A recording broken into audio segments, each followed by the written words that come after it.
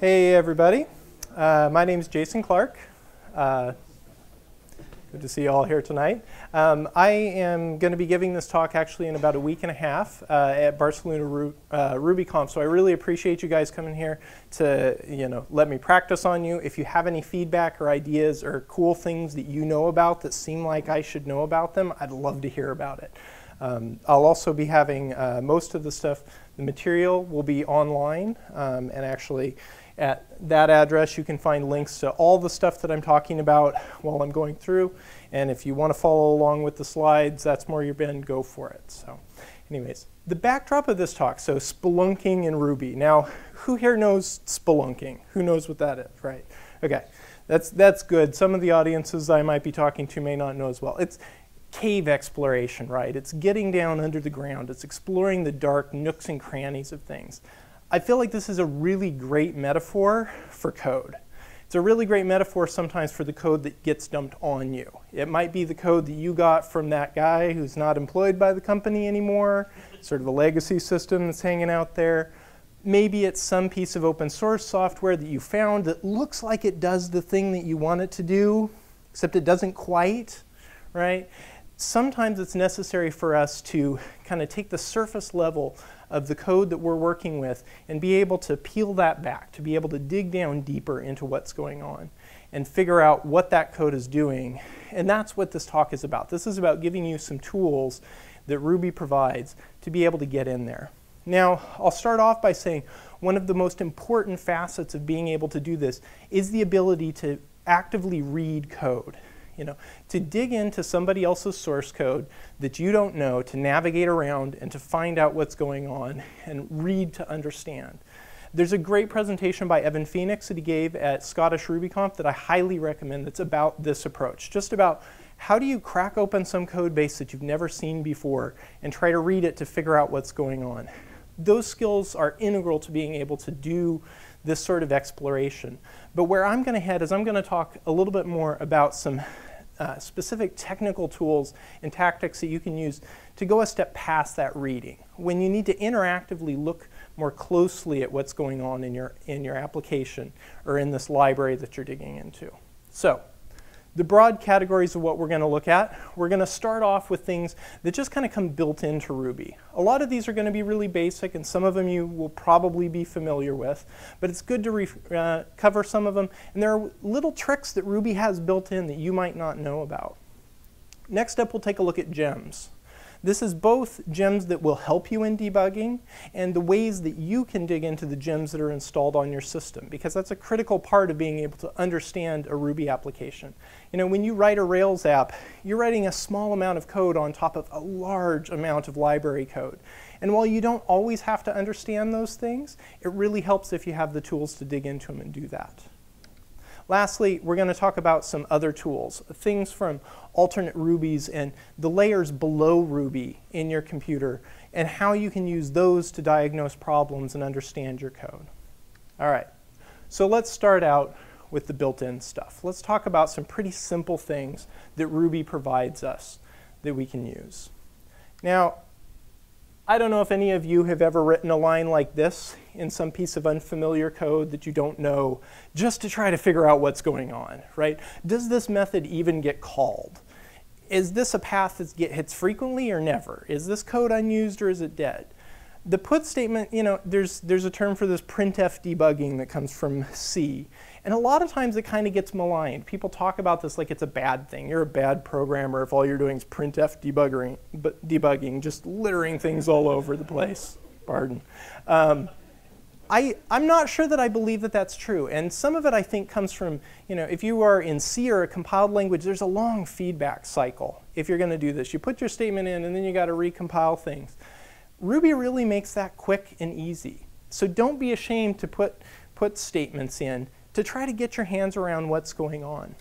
I will say, it might be a good idea to tag them with your initials, because I don't know about you, but I've checked things in before where I missed that put statement that I left in there. And it's really hard for me to miss my own name when it's sitting there staring at me in the diff. So this will protect you a little bit if you're getting there. Another thing to consider is that sometimes you may not be able to easily just put out the thing that you want because it may get hit too often. If you're in a hot method, let's say this weird method in our system does some calculation that we don't quite understand. Maybe it's getting hit thousands or millions of times during a second. That's going to make it kind of hard for you to be able to interpret that output that you're going to get. Well, one thing that you can do is slap a conditional on that.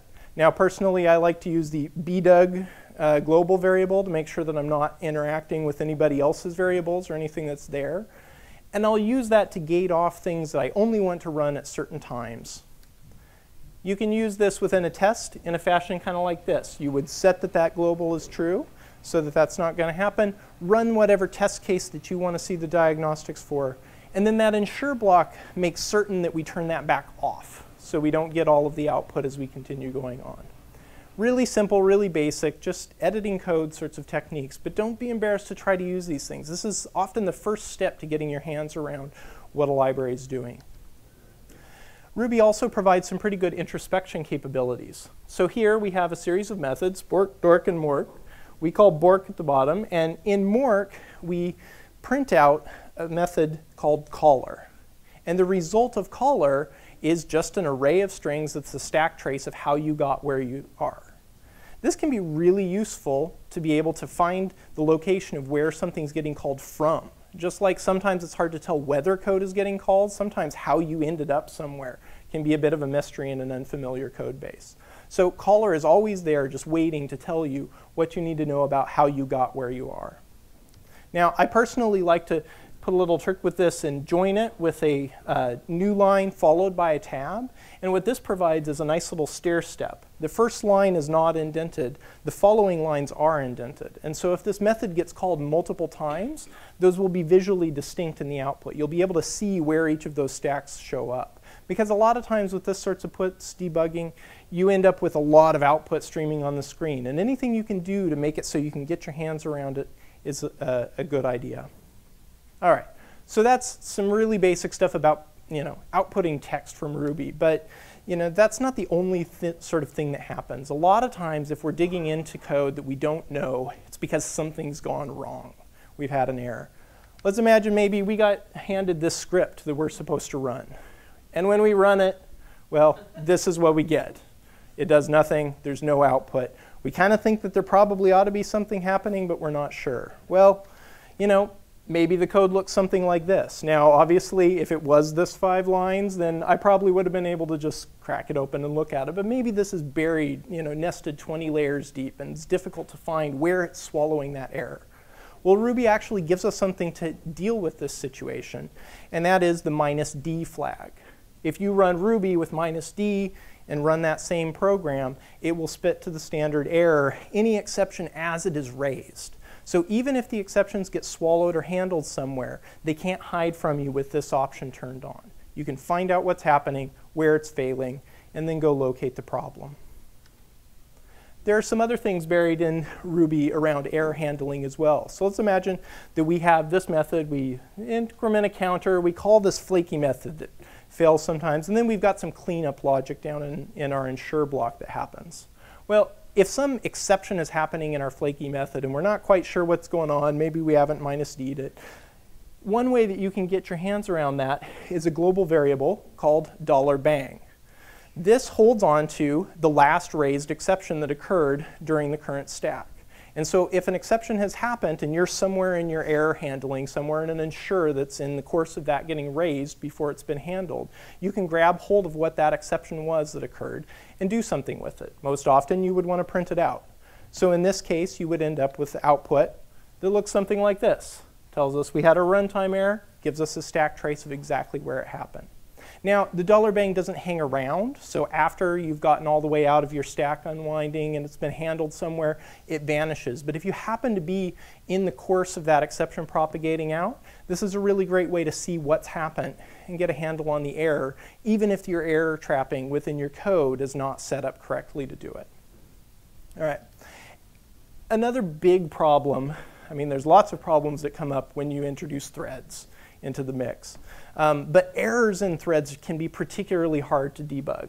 if we have this particular bit of code, we've got some sort of main loop driving us, and we spin off another thread, and that thread has an error for some reason, that thread dies. It goes away. It's cleaned up. We don't hear anything from it until later, when we expect some work to be done and it hasn't happened.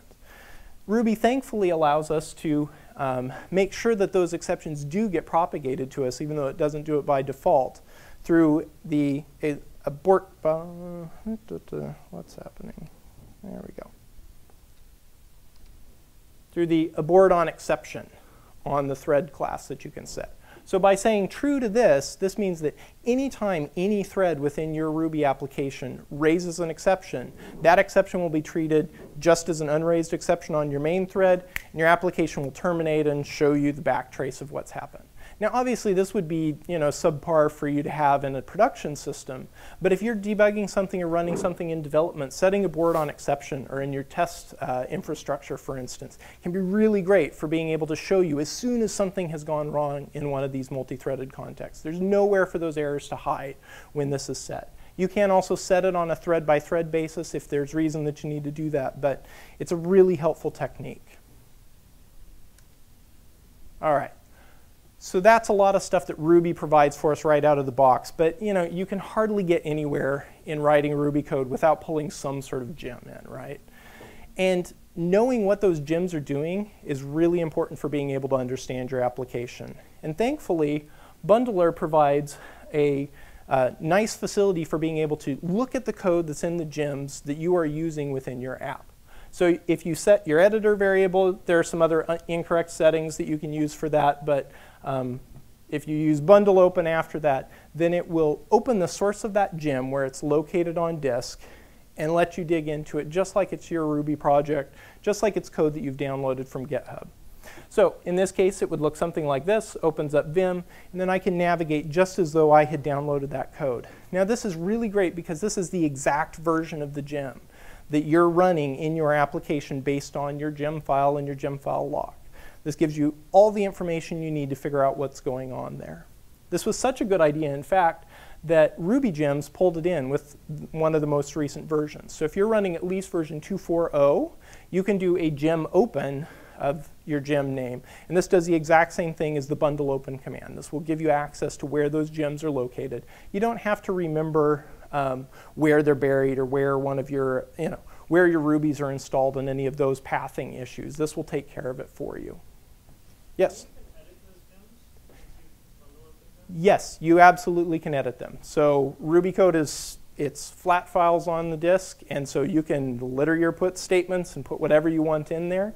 And actually, that's a really good point and leads up to my next thing that, once you have done those edits, well, that could be kind of dangerous, right? You litter put statements into the middle of your Rails code, well, hopefully that doesn't break anything.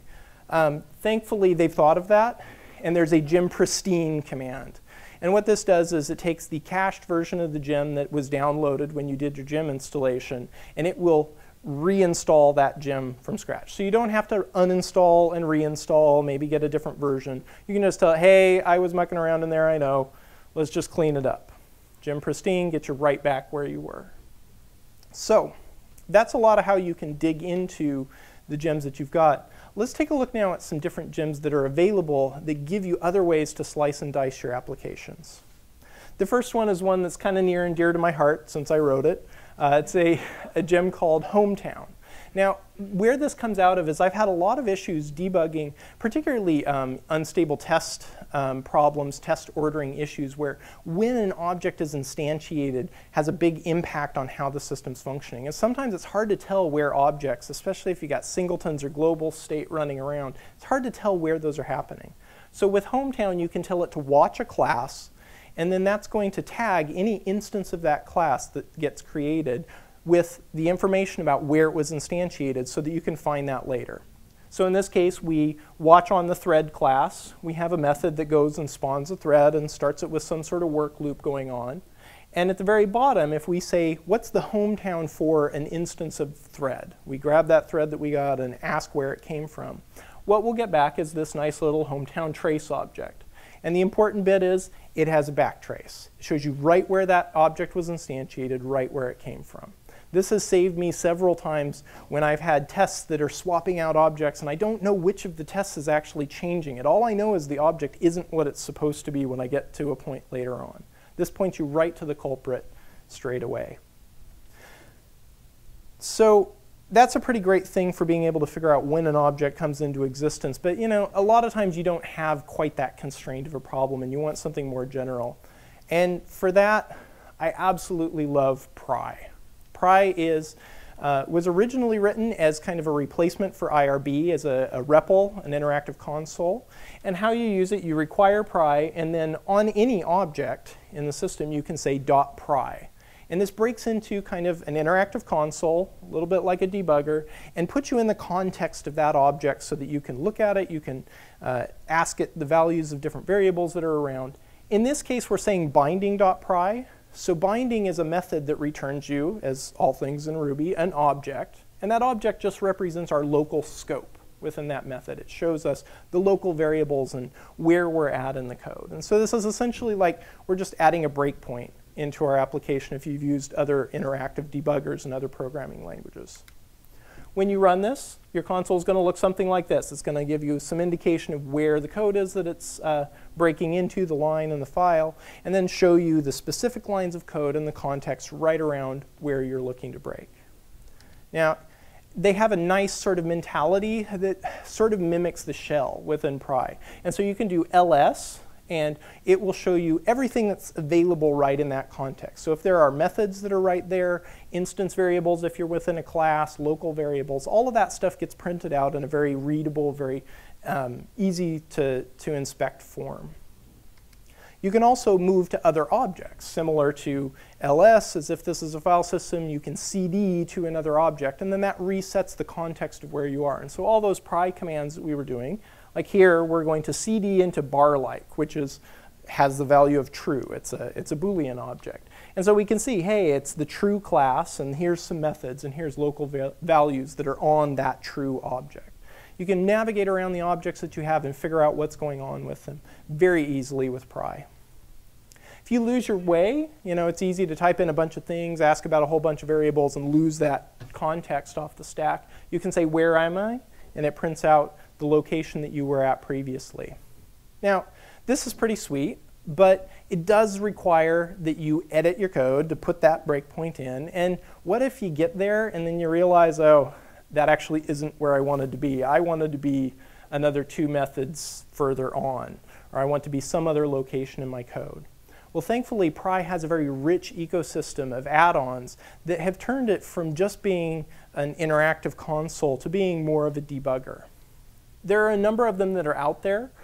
Pry bybug is kind of the main supported one for the latest versions of Ruby. It uses some things that are available there to be very fast and reliable.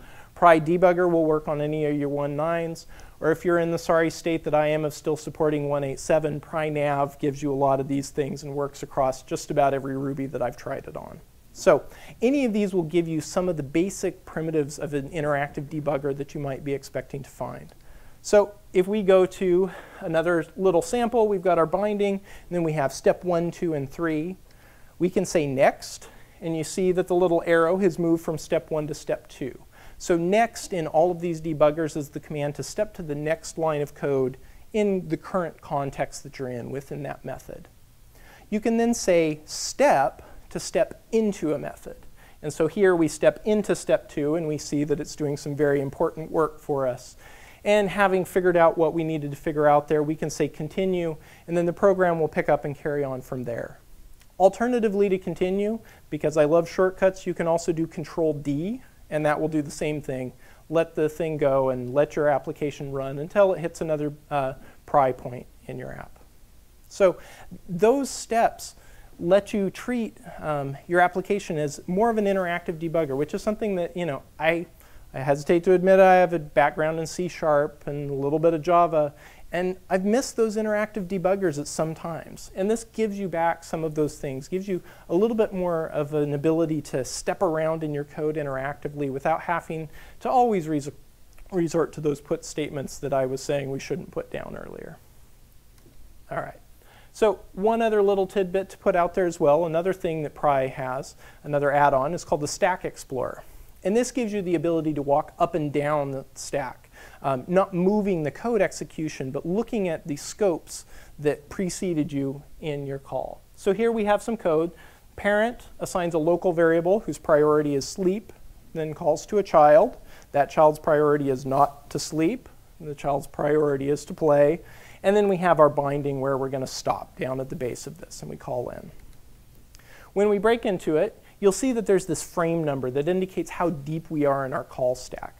We've got our same break where we were seeing earlier, and if we look, we can ask what the priority is, and we'll see that that variable is set to play at this point because we're down in the child.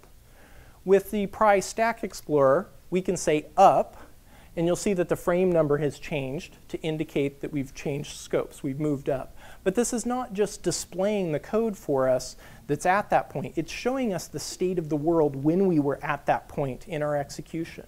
And so if we look at priority and we ask what the value of that is, because that value in that local scope was sleep, we get to see that value. So very often this is really fun and really useful when you don't know why a method got the value that it got. You can step back up, follow the chain of who calculated that, and figure out how those values originated and got passed down in. Last but not least, Pry Stack Explorer also has a very nice show stack. So if you do hit this breakpoint and you're like, hey, why did I even end up getting here? Or what path brought me here? Show stack will give you a very nicely painted stack tree of how you reach that point. Last thing that I'll call out about Pry, has a very nice system for letting you set up aliases and even code to do things. So this is one of my favorite little commands that I've got in it. This will make it so that if you hit return on a single line with no other text, it will find the last command that it did and repeat it. And so if you said next to move to the next line, you no longer have to say next again. You just say enter, enter, enter, enter, enter, enter, enter, enter, as long as it takes until you get where you want to go. This has saved me so much typing having this, and I'm very grateful that somebody posted an issue and had the solution out there. So those are some gems and some ways that we can use gems to dig into our code, but those aren't the only sorts of tools that are available to us.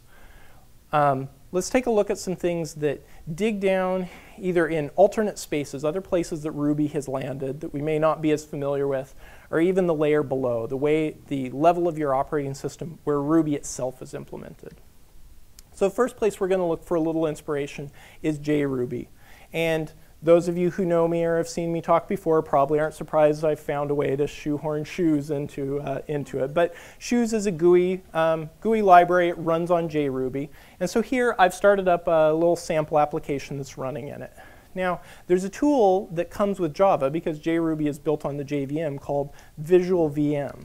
And this has a lot of really great options. When you start it up, you'll see over here on the left that it's actually noticed that I have some JRuby applications running, tells me the PIDs of them. So if I locate the PID for that Shoes app that I was running, I can go double click on this. You know, it is Java, very GUI heavy, but there's some cool things that it does under the hood.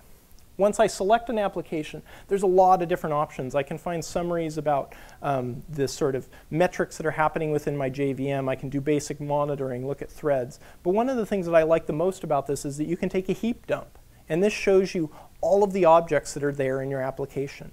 Oftentimes, getting your hands around an unfamiliar app revolves largely around figuring out what objects are being created and what's there, especially if you're running into performance issues. So here we can see the various JRuby objects and then the raw Java objects that oftentimes are used to implement those. So this is kind of a cool tool that we don't really have in a lot of other places in Ruby.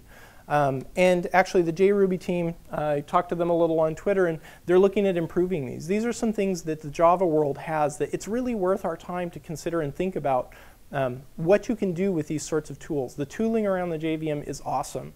And there's some cool tricks that I bet we could learn in the Ruby space from that. Rubinius is another alternate Ruby that's around. And the thing that I'd like to call out about it is that it has this sort of debugger, a lot like what we saw with Pry, just built in. This is really awesome. You can just say Rubinius debugger start, and it kicks off a debugging breakpoint. You can see it there. It allows you a lot of the same capabilities we saw with Pry. But one of the bits that I really like is you can set breakpoints. So rather than modifying your code, you can say, hey, break when object.print message is called. And in this case, that method isn't even defined yet, and Rubinius recognizes that and says, oh, do you want me to assign that breakpoint if that method ever shows up? And you can say, yeah, sure, and then it will break at that point and carry on fine. So here we see resolve that breakpoint for that point in time. This method was defined after we called that, and you can say C to continue. Similarly to the -d flag that we have in the main of Ruby, Rubinius also has a -x debug. And when you run this, what it'll do is it will kick you directly into the debugger right at the very beginning of your application. And so rather than having to put a breakpoint somewhere, you could stop it at this point in time, assign breakpoints within the interactive console for where you want it to be, and then let the application carry on without even having to edit your code, which is pretty cool. So alternate Rubies have a lot of things to teach us, but there are other layers of our computer for us to learn about. And one of them is the native layer that is often debugged with GDB. That's the GNU debugger. It's used mostly for looking at C and C++ programs, but this actually has some relevance to us as Ruby developers. So what we're going to look at is a basic case of a deadlock in your app. So this is the setup. We require thread because we want to do some multi-threaded code, put out the PID to make sure we can find it.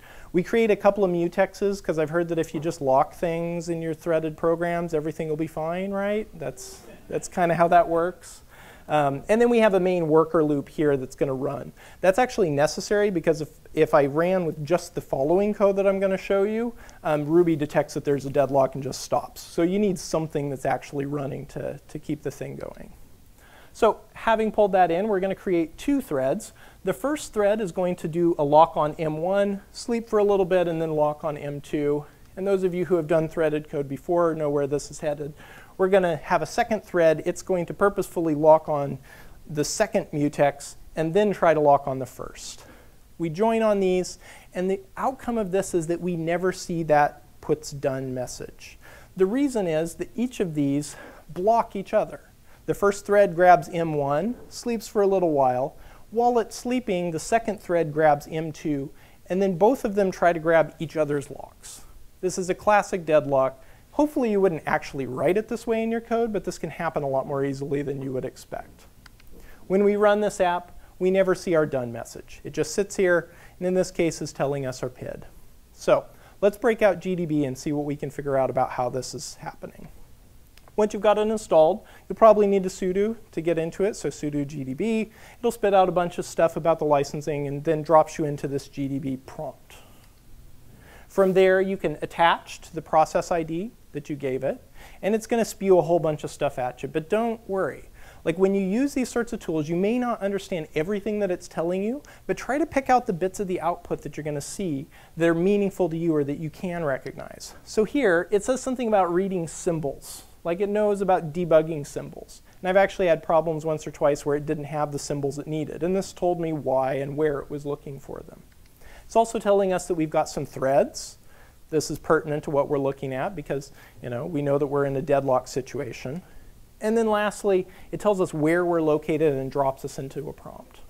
All right, so we're attached to our process. What do we do now? Well, we might want to see what's happening. So we can ask GDB to tell us the backtraces for all of the threads that are running. Now these are the C-level backtraces, but as we'll see, there's more that you can glean from this than you might think.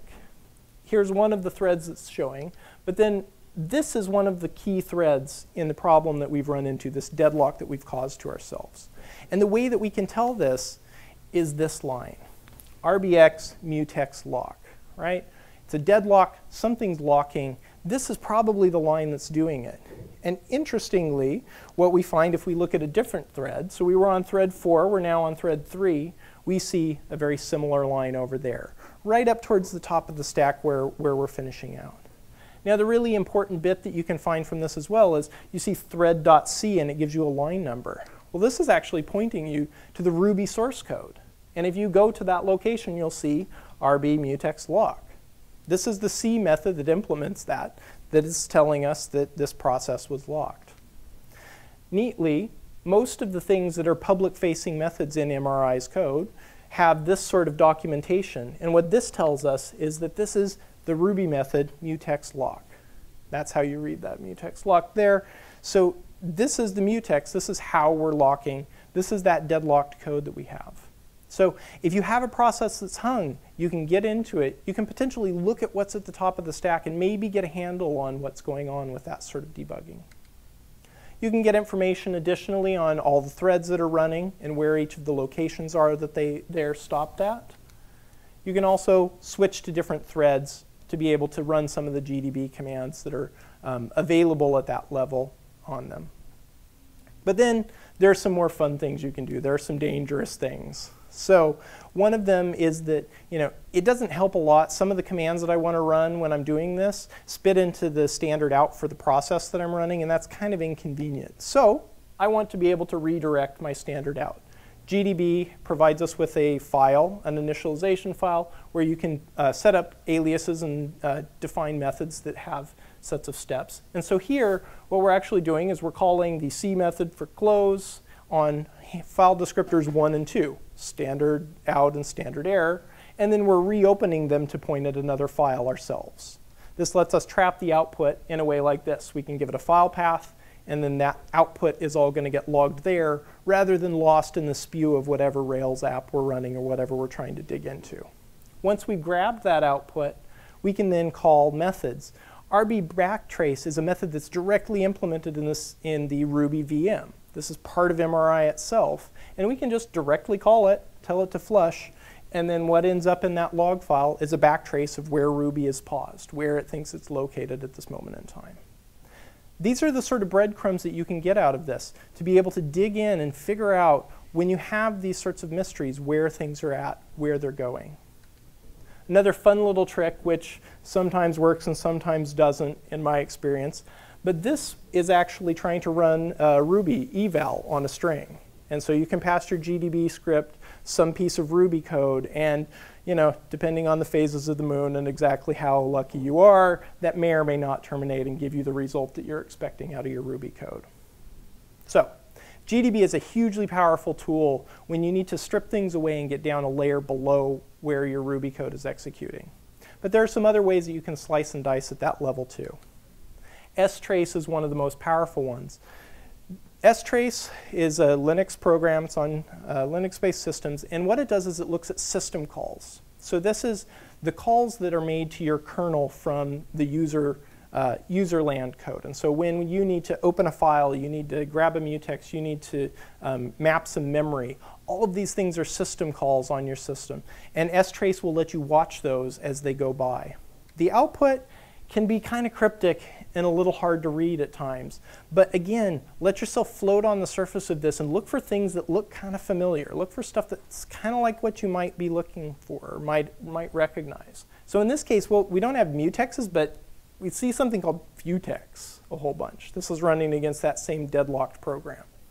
And if we turn around and we go look at the man page for that, we'll actually see that this is a fast user space locking system call. So this is actually what our mutex is implemented in terms of in our underlying system. If you're interested in this sort of approach, James Golick has a really great talk about this, using strace to debug problems in systems and languages that he doesn't even know. And he gets on to a PHP site and he doesn't really know what's going on, but he uses strace to figure out where the system is getting hung. Now, the one problem with this is that if you're running on a Mac, you're out of luck. strace is only on Linux. There's a system called dtrace that's very similar, but it's also really complicated, and it's a lot harder than strace to get set up. But we can flip that smile because there's another layer built on top of dtrace called dtruss on Mac systems that does a lot of similar stuff. It's worth spinning up a VM to see this and work with it directly in your Linux environment, but there's also some things you can do if you want to stick on your Mac. All right, running short on time, but there's one last thing that I want to show you, and that's a gem called rbtrace. This came from Aman Gupta, and basically what this does is this provides you something that's very like the spirit of strace, but for your Ruby code. So if you ever wanted to see all of the methods that are getting executed in your Ruby program as it's happening, rbtrace is the thing for you. You require it, we run this. In this case, I'm just doing a simple loop where I'm printing. If you pass it the -- fire hose, that says, show me everything. Every Ruby call that's happening in this application, just go. And you'll see everything that's coming out of it. Now, again, as things happen, there's one small downside with that, and the fire hose option is listed in the README as not being reliable on Mac. So your mileage may vary for that. But it provides a lot of other great ways that you can slice and dice things. You can ask for slow methods. If there's a particular method or a class of methods that you want to watch, you can ask for those specifically. You can have it watch for GC activity. Or there's even tracers, which are kind of collections of methods that are pre-canned for active record and I/O and all sorts of different spots. So RBTrace is my new favorite tool. I love this thing, and I'm trying to use it anywhere that I can, and I think you should too. So that's an awful lot of stuff, but we've looked at the things that Ruby provides us right on the surface, the easy stuff that you might have done in your first Ruby program. We've gone from there down to gems that you can use to get deeper insight and dig in interactively into your program, and then gone all the way down to the native level. We've looked at tools that let you get into the guts of what Ruby is doing under the hood.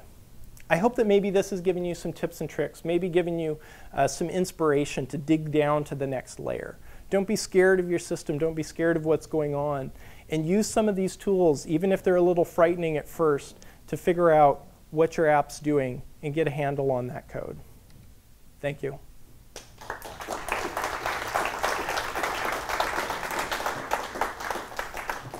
I'm a couple minutes over, so I think if anyone has any questions, we can do that after or catch me during the break.